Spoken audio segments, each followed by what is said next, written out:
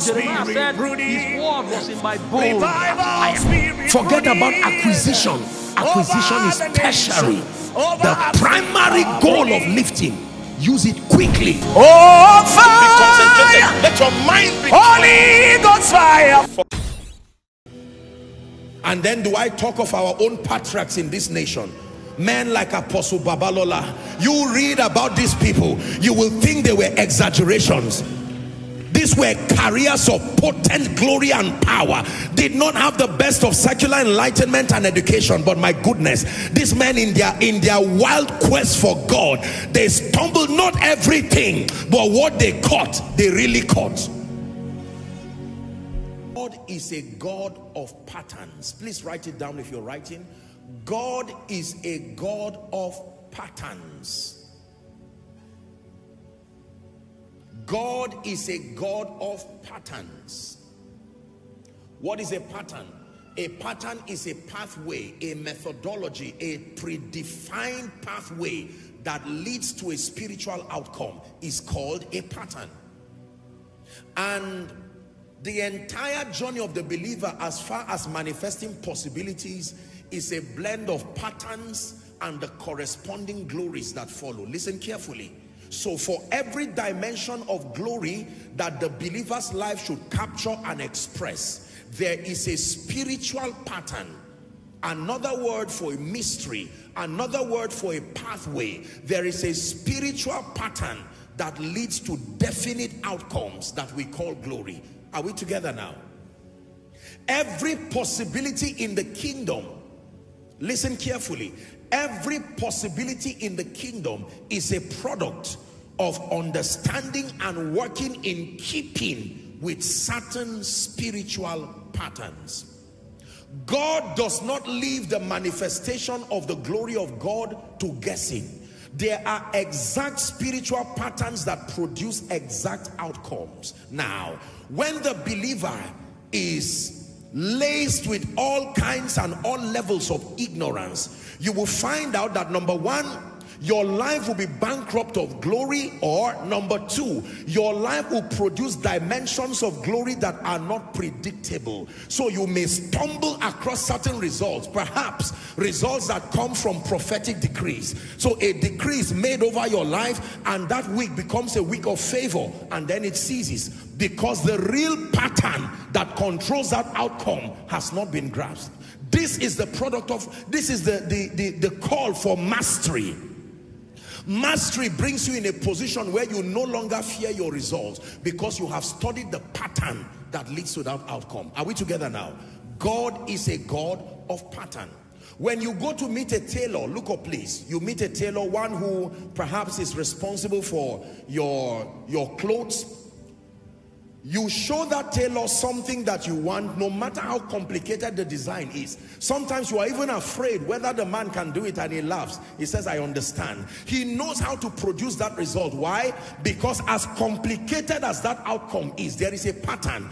If you are not a tailor, it will remain a mystery. The assignment of the training school is to demystify that mystery. Are we together now? When you go and meet a medical doctor, especially a consultant, while you are describing your cases using all kinds of limited expressions, all he's looking for are patterns, because there are patterns that can reveal to him that this is this. Sometimes the patterns may require to take specimens and then to test further, but the whole idea is that through the power of patterns, many lives have been preserved, medically speaking. There is a pattern that leads to influence. There is a pattern that leads to walking in the supernatural. There is a pattern, listen carefully, that makes you an exceptional leader. There is a pattern that leads to wealth and abundance, a pattern for speed, a pattern for deliverance. Your assignment as a believer is to remain ever open to bring together by the ministry of a teaching priest and in partnership with the Spirit. Every service is supposed to be an exposition of spiritual patterns, so that if and when you have been around a house of God for a while, where the word of God is taught with accuracy, there you may not know everything, but at least we should see commendable results in your life by engaging patterns. Are we together? Now watch this. I'm holding a mic here, and there is a system to put this mic on. When I push this down,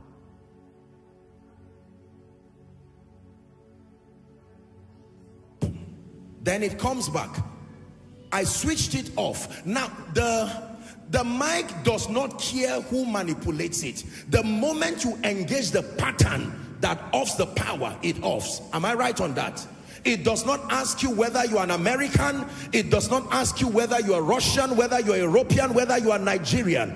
If the mic is off, it is not because of any tribal sentiment. So you can hold this mic with such profound potential to amplify your voice, and yet you may not be heard. And you see, it is dangerous to not produce results for a long time. I have taught you, because the absence of your result produces another kind of theology. When someone has to learn God through the lens of your life, what part of God will be misrepresented? If someone has to use your life as the only template to learn God, if your life were the only Bible to be read, are we going to read John in your life? Are we going to read Proverbs in your life? For some of you, the only part in your life may be Ecclesiastes. You will rob us of knowing that there are other chapters. My assignment is to stretch you and to show you, listen, that you do not have to be afraid of results. Results are exact products of patterns. Are we together? Yes. Moses in Exodus chapter 33, Exodus chapter 33, we'll read verse 13, then we'll go to verse 18. Moses was crying unto God. Verse 18 was a cry to experience the glory of God. But most people do not know that the request started from verse 13. Now therefore I pray thee, if I have found grace in thy sight, it says, show me now thy way, that I may know thee, that I may find grace in your sight, and consider that this nation is your people. Do you know what he was saying? In other words, I need to lead these people properly, but the problem is my convictions and my personal results, and I know that the glory of God upon me would affect their loyalty. So show me your way. Now verse 18, 33 and verse 18. And he said, I beseech thee, show me your glory. You will never experience the glory of God in any aspect of your life until you study carefully the spiritual pattern connected to that. Please, I want you to follow carefully and believe what I'm telling you. Your life will remain an unending wonder once you master the patterns of the Spirit. So when the devil wants to rob you of the glory of God, he does not fight the glory. He fights your access to the patterns of the Spirit. Are we together? In John chapter 8 and verse 32, Jesus now comes in the New Testament and he's teaching us, and he said, ye shall know the truth. He calls it the truth. He says, and the truth that you know shall make you free. That the truth has liberating power. In other words, if you are bankrupt of the truth, you can remain in bondage. Amplified says that you shall be unquestionably free in certain renditions. In John 17:17, John 17:17, it says, sanctify them by your truth. Thy word is truth. Go back to KJV. Sanctify them through your truth. It says, thy word is truth. So when the Bible talks of truth, he means access to the word of God. Ignorance is a very dangerous cancer, worse than the medical diseases that plague people. Ignorance. Hosea chapter 4 and verse 6, the prophet was speaking by the Spirit and lamenting, said, my people are destroyed for the lack of knowledge. It says, because thou hast rejected knowledge, I will also reject thee, that thou be no priest to me, seeing that thou hast forgotten the law of thy God, I will also forget thy children. In Psalm 82 from verse 5 to 7, very popular scripture here, they know not, neither will they understand. It says they walk on in darkness, and all the foundations of the earth are out of course. Verse 6 says, I have said, ye are gods, and all of you, not some of you, not the prophets among you, not the apostles among you, all of you are children of the Most High. Verse 7 says, but ye shall die like mere men, and fall like one of the princes. Ignorance is a dangerous cancer in this kingdom. Hallelujah. In fact, in Luke chapter 11, I believe, verse 35, it should be Luke 11, give us 35. Jesus said, take heed therefore that the light which is in thee be not darkness. Do you know what he's saying? That means you can carry a body of information. It may even be spiritual truth, and you hope that you are carrying the truth. If it is the truth, it has liberating power. Isn't it interesting that there are many believers who carry a backlog of all kinds of knowledge, using all sorts of references, but in the face of real life situation, they are not able to produce victory. If it does not produce victory, it is not the truth. The truth sustains the power to bring victory to the believer. And let God be true, and every man a liar. Are we still together? It says, take heed that what you call light, that means I can carry a revelation and be shouting Rema for years, and yet your life does not capture the corresponding glory. Did you know? I wish I had something, a biro or a stick or something. Give me your drumstick, my. Watch this. Ladies and gentlemen, this is a drumstick. Someone can deceive me into believing that this is a mic, and I can sincerely believe that this is a mic. Am I right on that? Now, the problem is not my believing. The problem is that I believed a lie. So I can hold that mic confidently in front of you, coming from many years of indoctrination. I have been taught that this is a mic. It's just that it was designed in a way that looks like a drumstick. So I can call the whole world and say, come and see how loud this mic can be. The only thing, or the only issue here, is that my believing was unto a lie. So he's saying, take heed, so that what you have been calling Rema, take heed, so that what you have been saying, this is revelation, does it stand the test of time, and does it produce the character of glory? Many of us have been holding things that look like what we think they are, but they really are not. You've been holding a revelation that you believe this is the secret of prosperity, but it's not showing in your life. You have been holding a revelation that you believe this is the secret of longevity, this is the secret of excellence. Listen, if it does not produce the glory connected to it, it is not that light. It is not the truth. Are we together now? So back to this example, I'm holding a drumstick, and now you imagine that I now add pride to this ignorance, so that when you are lovingly coming to call me to say, listen, you've been holding this for 5 years, but I want to, with every sense of love, let you know that this is not a mic, this is a drumstick. And I say, no, my mentor told me, or a spirit told me, that anything that looks like this with a pointed end is a mic. What if he was wrong? Listen, we're not discussing the subject of transformation, but I was teaching our School of Ministry students.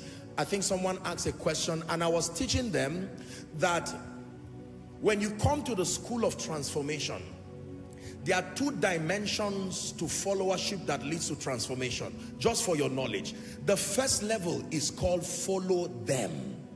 So God mandates that you follow human models. Are we together? Models whose lives have captured results enough to inspire you. But the greater dimension is looking unto Jesus.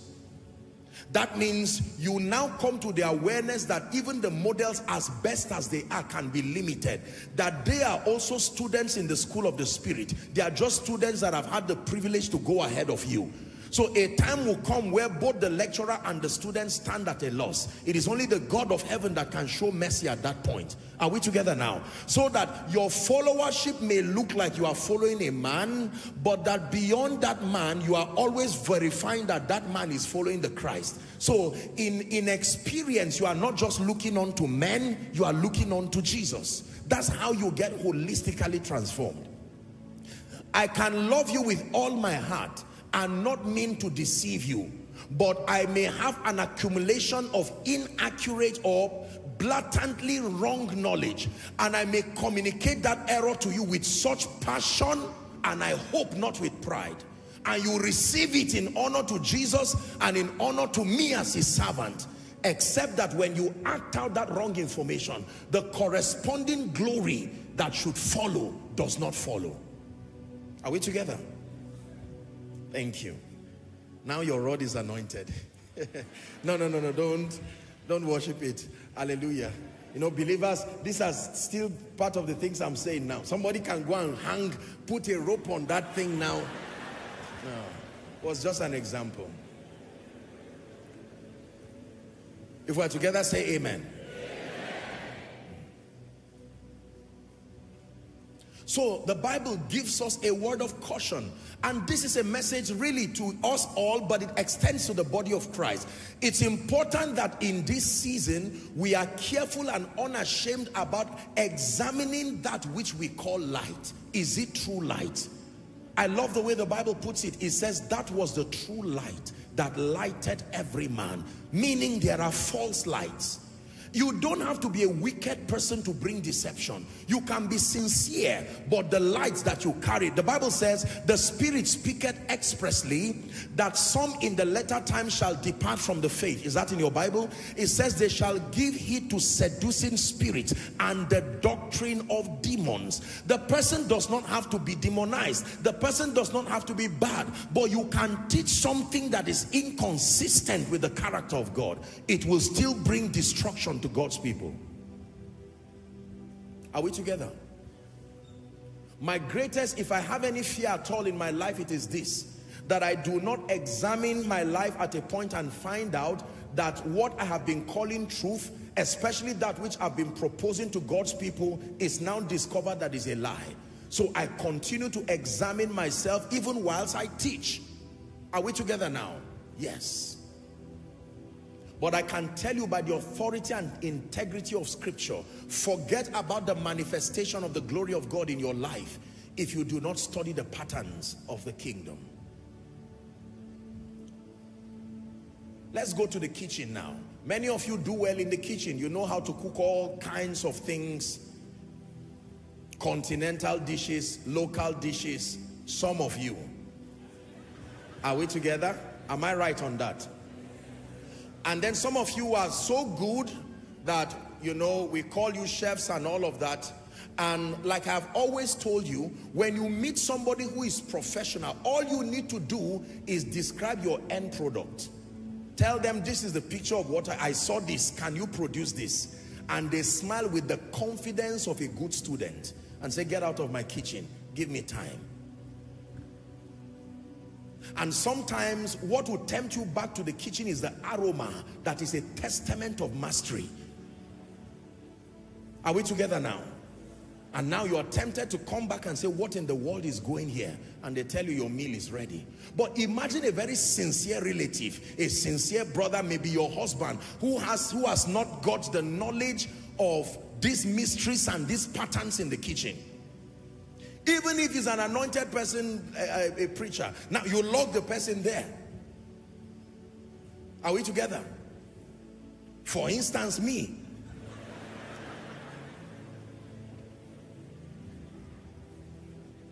You know what I'm going to do? I will do what I know to do. Pray. I will pray first. Because the Bible says, any man afflicted, that thing there is not... That is not a test, that's a trial for me. Are we together? But the point is that there is no glory until there is an understanding of patterns.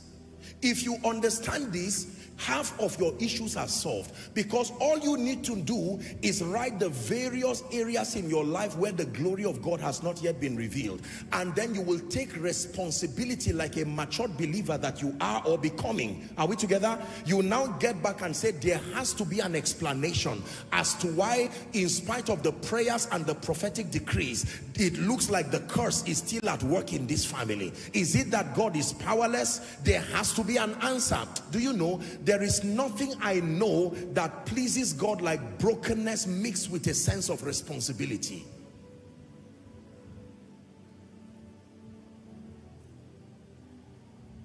Hallelujah. In Ecclesiastes chapter 10 and verse 15, Ecclesiastes 10 and verse 15, here's what the Bible says: the labor of the foolish here not being an insult, is a description, bankruptcy of knowledge.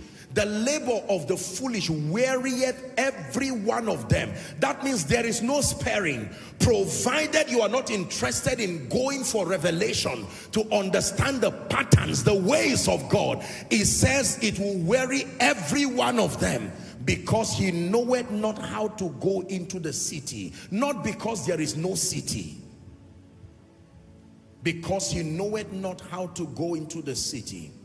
Now, there are sincere men and women of God who love Jesus with all their hearts, but they have not learned the ancient patterns and the mysteries that make ministry work, to command results with the dignity of kingdom integrity. There are many people whose assignments are influence dependent, and yet they do not know the patterns that can make a generation loyal to you. It is dangerous to understand your assignment but not know or have the tools that will help you to be effective. Are we together? Yes. In this kingdom, please write, in this kingdom, authentic results are built on the revelation of the ways of God. In this kingdom, authentic results are built on the revelation of the ways of God. When you know the ways of God, or you may call it the patterns, the spiritual patterns that are allocated for the outcome you desire, then you are ready to command authentic results. That in this kingdom, authentic results are built upon the revelation of the ways of God. I wrote something down here that I want you to please listen to very carefully. Action in ignorance is not faith. Action in ignorance is not faith. Respectfully speaking, there are many teachings on faith that just emphasize action. Action is the later part of faith.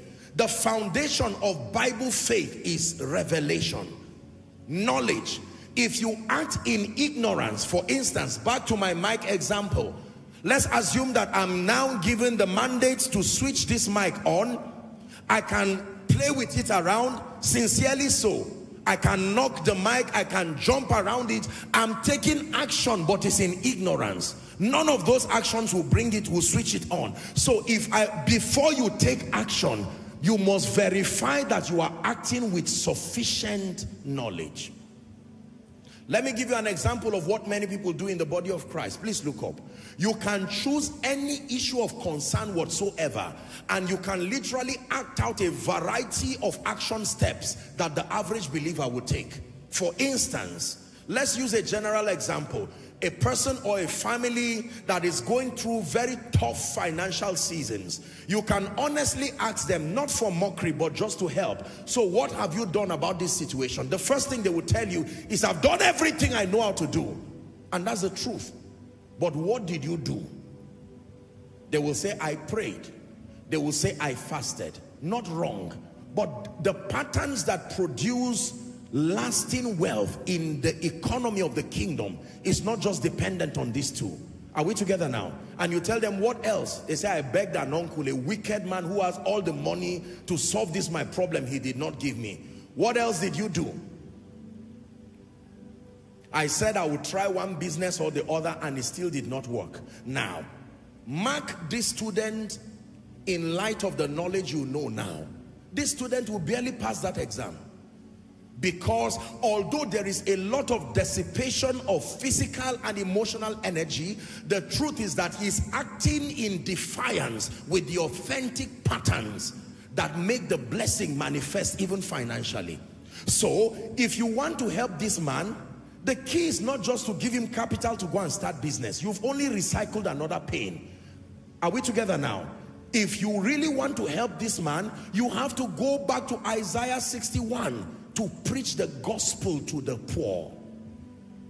It will look like an insult. Does the poor need help or need preaching? So you now begin to give this person a new orientation. Hallelujah. A family that has been bankrupt of victory in terms of, you know, their spiritual liberty. Everyone in that family tied down by curses and yokes. You ask them, what have you done about it? Sincerely, they will most likely answer this way. I've gone to every prayer house. They will even list it. I've met this man of God. In fact, here is the photo. He snapped with me to tell you that I really met him. So why has the situation not changed? Do I know? How do you help this man now? Every time he or she is studying their Bible, they will find it written here that where the Spirit of the Lord is, there is liberty. And their experience cannot change this reality. No. Let God be true and every man a liar. So for that person, the moment you find out you've done all you know to do and your situation does not change, it's time to start re-examining the patterns upon which your actions are based. Are we together? I hear that there's a popular saying that doing the exact same thing and expecting another kind of result is one definition of insanity. I think I agree. When your actions do not lead to the results, it is not just a faith problem. It is a knowledge problem. You are acting on wrong or inaccurate information. Faith in ignorance is not faith and will not produce results. Please write it down. Faith in ignorance. Underline the word ignorance. Faith in ignorance is not faith and will, action, my apologies. Action in ignorance. Action in ignorance is not faith and will not produce results. Action in ignorance is not faith and will not produce results. That means the first assignment of any believer seeking to produce results is knowledge, revelation, not action. The first assignment of any believer seeking to produce results is knowledge, revelation knowledge.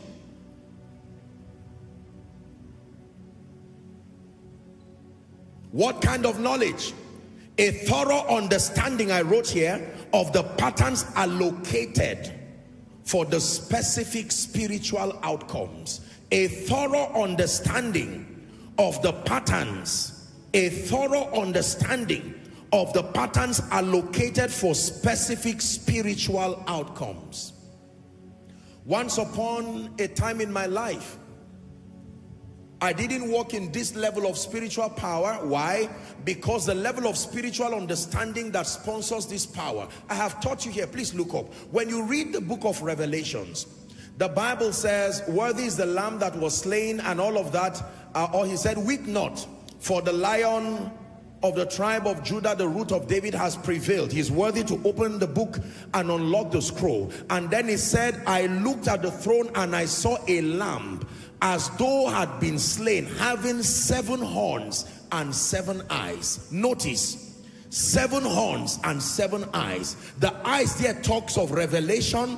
The horns there talk of authority. So for every horn, there is an eye connected to it. 7 horns, 7 eyes. If you have only 2 eyes, 2 dimensions of revelation, you will only have the corresponding authority that matches your level of revelation. 7 horns, 7 eyes. 7 horns, 7 eyes. Hallelujah. Leviticus chapter 9 and verse 6. The Lord was speaking to Moses, commanding him now.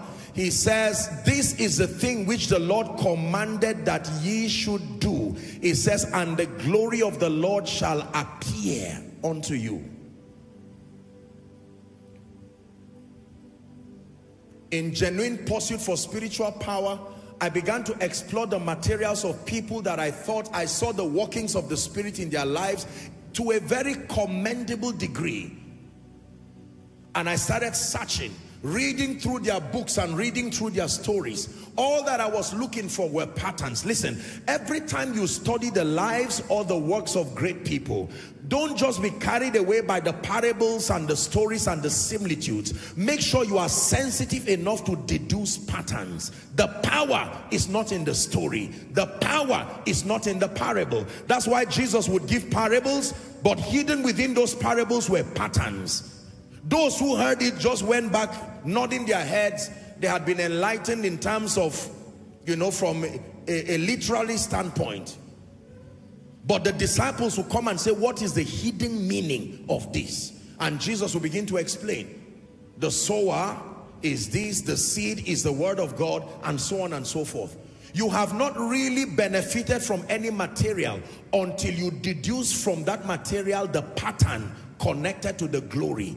Let me repeat myself again, that you have not been blessed by any material until you can deduce from that life or that material the pattern that reveals that glory.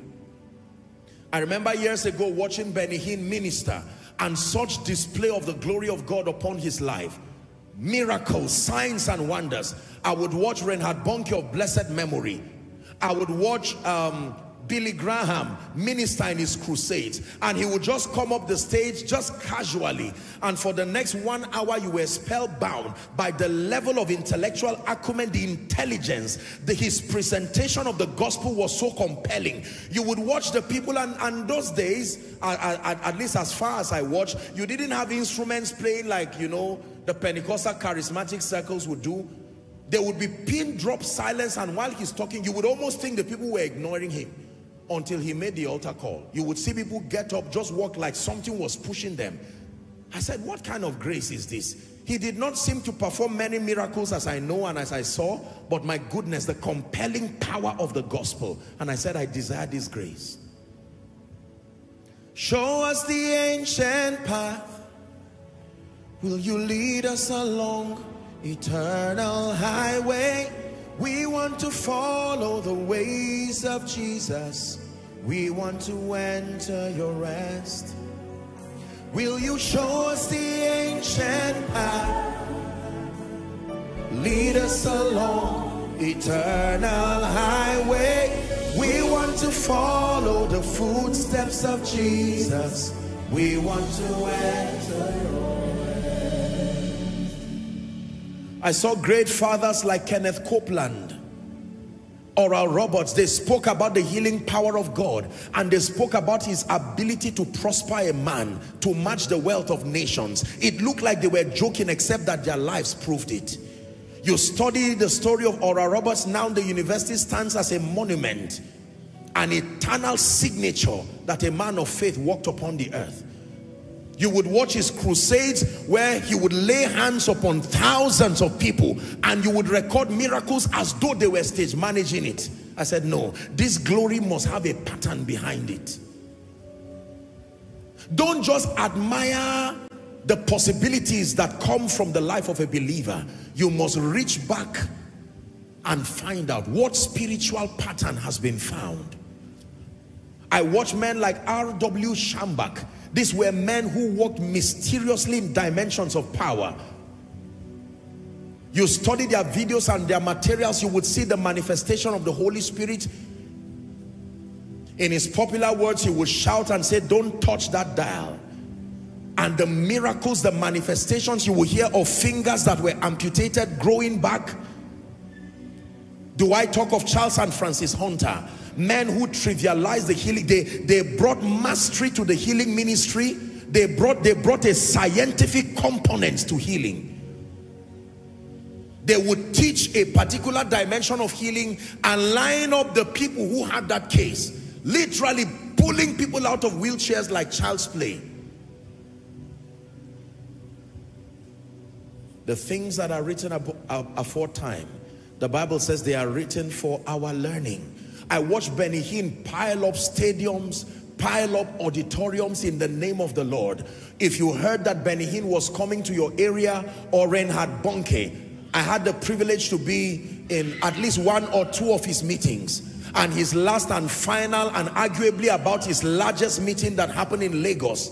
I mean, I watched Benny Hinn. My dad those days used to get, you know, the cassettes of his crusades. It was from him that I saw that evangelism by fire. That fire would come upon something and consume it physically without you setting it up.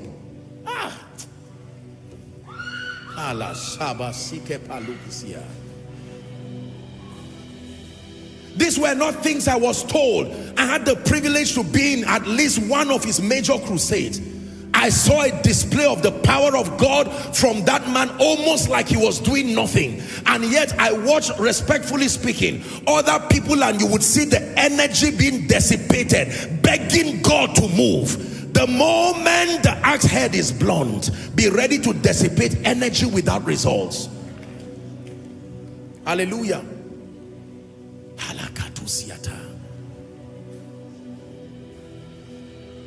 And then do I talk of our own patriarchs in this nation? Men like Apostle Babalola. You read about these people, you will think they were exaggerations. These were carriers of potent glory and power. Did not have the best of secular enlightenment and education, but my goodness, these men in their wild quest for God, they stumbled not everything, but what they caught, they really caught. Hallelujah. I study a lot on the history of the Church of God in Nigeria, you know, generally. And I mean, some of these men, some of the prophets past that have joined the cloud of witnesses, you step within their vicinity and they x-ray you.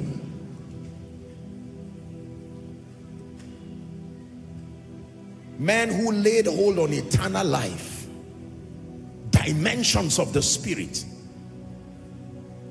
Hallelujah. You would go to their crusade grounds and you would marvel at the manifestation of the hand of God. That if they told you that these men were once alive, you would think they were parables. Jeremiah said his word was in my bones. Forget about acquisition. Acquisition is tertiary. The primary goal of lifting, use it quickly. Oh, fire! Let your mind be Holy Ghost fire.